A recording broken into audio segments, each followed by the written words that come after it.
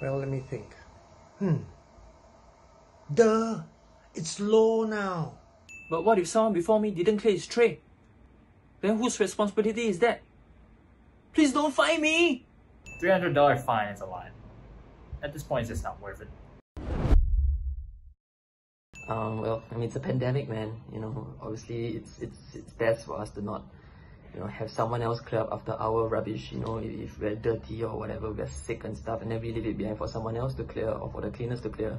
I think we should clear our trays because it's a great way to teach our young Singaporeans to practice self-responsibility and good hygiene. I think the rule is timely, considering that we are facing this COVID issue, and to maintain public hygiene is one of the measures. So I think it's a good initiative by the government. By returning our plates, it makes it more hygienic because there won't be any unwanted animals or insects. It's all about personal hygiene. We should definitely bust our tables and clear our trays because it's social responsibility.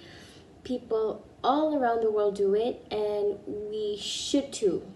I think that we should clear our own plates, as this would prevent animals such as birds from eating the leftover food left on our tray, especially in places such as hawker centres, which would result in a more positive dining experience for everybody. It's definitely common courtesy for the sake of other people as well. It's easy to do. When you clean up after yourself or someone else, the next time you visit, your table is also cleaned up for you as well. I always put my tray away, not because the government will fine me, but because we have a scary grandma and she raised us to have a good manners. Consideration, consideration, consideration. Consideration for the diners who come after you, but more than that, consideration for the cleaners who will have to remove all your debris. If we clean up after ourselves at home, why don't we just clean up after ourselves in public? It's the same thing. It's a Singaporean culture that we do that because we are brought up in that way. Why we are civilized people. Don't expect the uncle or the ama, the cleaners, to come around and clear the trays for you. We actually managed to do this during our schooling years, during our education years in school. So why can't we do it outside of school and start to build up this habit all over again? Respect others and also make our environment cleaner, and also the cleaning uncles won't be so tired.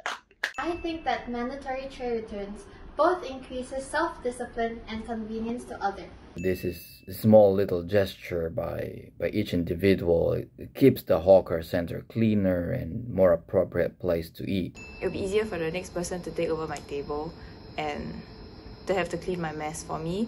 It would reduce the effort for the cleaners who clean the tables.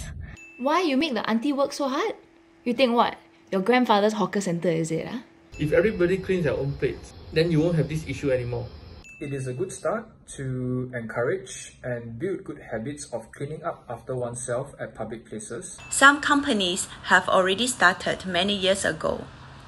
IKEA is one of the good examples I can refer to. At IKEA, we are used to return tray without any complaining. This is also a nice gesture for the next person who will use the table. It's creating a much safer environment for people to dine in at, and also it creates a better working environment for the cleaners who are usually the elderlies. Firstly, it's hygienic, and secondly, it's much more spacious for the rest of the food consumers. Thirdly, it will not be a mess when other consumers are trying to dine in. I think it's good.